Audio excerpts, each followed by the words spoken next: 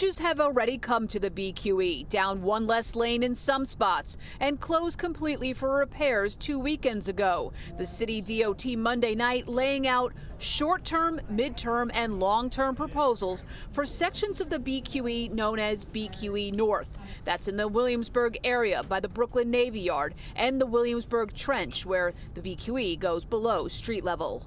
What we've really heard from a lot of folks is the need to make sure people can safely cross the corridor to reconnect the communities that have long been divided by this highway. One of the proposals would replace car parking under the BQE along Meeker Avenue. At first, it would be a pop-up market, a fitness area, and a protected bike lane, then more permanent structures. A second proposal focuses on capping the parts of the BQE that are below street level, putting planters where the parking is, and more green space on top. Some businesses and residents in the area have expressed concerns about losing lots of parking. So we know that there are centers of industry throughout the BQE that we need to respond to and make sure that we're accommodating parking needs of those staff.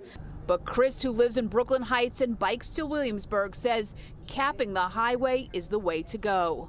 If they are going to do that for multiple blocks, that would present a good opportunity for improved bike connectivity as well. Solveig Entwistle lives nearby.